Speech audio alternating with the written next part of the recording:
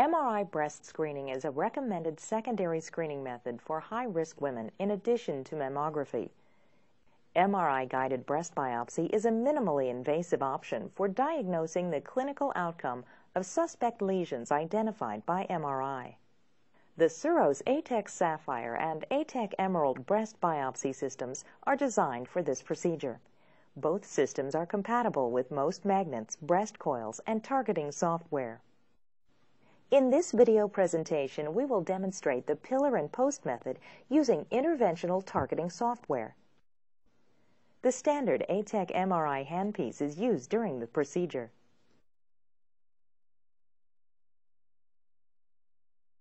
Once the patient arrives in the MRI suite, an IV is started to facilitate the injection of the contrast agent to aid in visualization of suspect tissue. The patient should be reminded of the importance of remaining still during the procedure. Clean the patient's breast and position in the breast coil with enough compression to immobilize the breast. Be sure the breast tissue protrudes through the immobilization plate.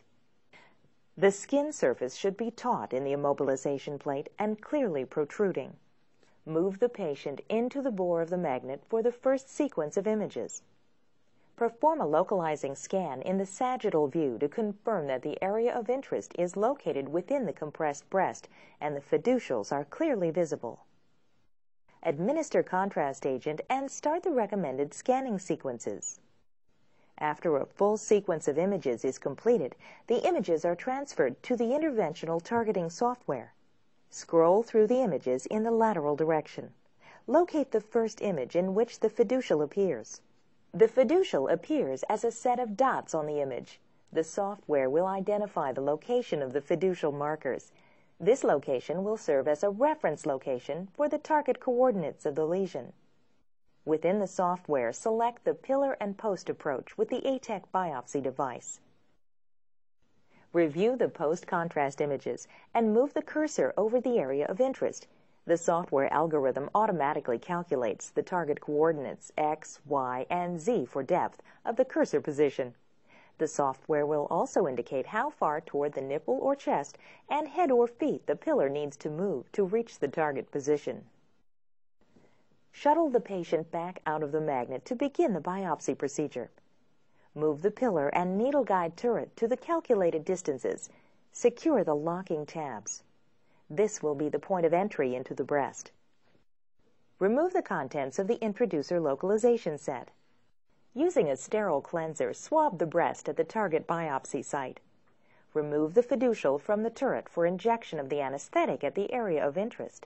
Place the introducer stylet into the introducer sheath. Adjust the depth stop on the introducer sheath to the calculated depth, reading the depth from the side distal to the patient. Place the introducer sheath and stylet into the needle hub assembly. Holding the sheath in place, use a continuous clockwise rotating motion to advance the stylet into the breast. This motion will help minimize tenting of the skin. Tighten the hub on the needle guide turret to the calculated depth. While continuing to hold the introducer sheath in place, remove the stylet. Place the localizing obturator into the introducer sheath. Make certain that all instruments placed into the introducer sheath are inserted completely, hub to hub. Ensure the side arm of the introducer sheath is tucked in to avoid catching on the magnet.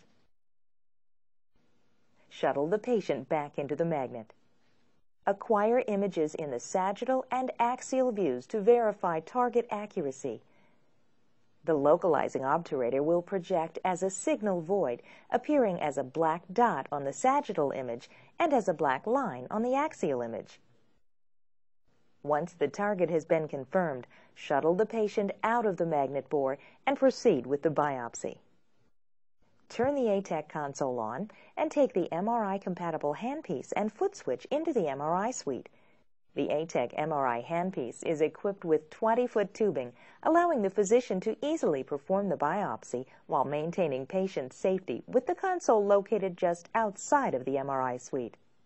Remove the localizing obturator from the introducer sheath.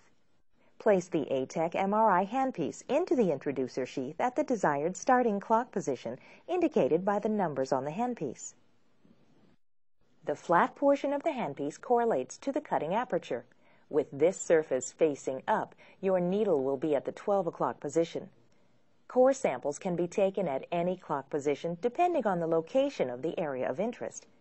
Depress the foot switch to activate the biopsy system and continue to hold the foot switch down throughout the tissue acquisition sequence.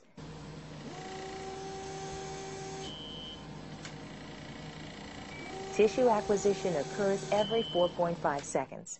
A beep indicates the end of one cutting cycle. Manual rotation of the handpiece occurs just after the beep during the resting phase of the biopsy cycle. The ATEC handpiece acquires tissue samples until the foot switch is released and all necessary core samples have been retrieved. After tissue acquisition is complete, switch the console to lavage mode by pressing the button marked Lavage.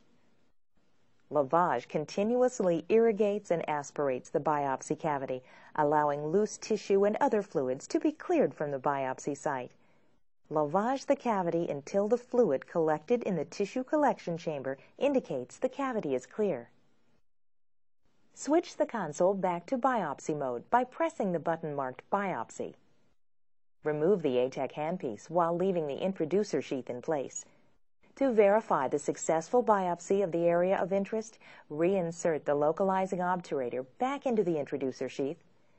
Move the patient back into the magnet bore to acquire post-biopsy sagittal and axial image sequences. You are now ready to place a biopsy site marker. For this video demonstration, we will use the ATEC TriMark. Remove the localizing obturator and place the marker deployment device into the introducer sheath until the aperture indicator contacts the introducer sheath hub. To make sure this position is maintained throughout the deployment of the marker, hold the device in place with your free hand. Deploy the marker by pressing the plunger with your thumb. An audible and tactile click will confirm deployment. Slowly remove the deployment device from the introducer sheath. Shuttle the patient into the magnet bore for verification of marker placement. Once marker placement is verified, shuttle the patient back out of the magnet bore. Gently remove the introducer sheath from the breast. Slowly decompress and remove the immobilization plate.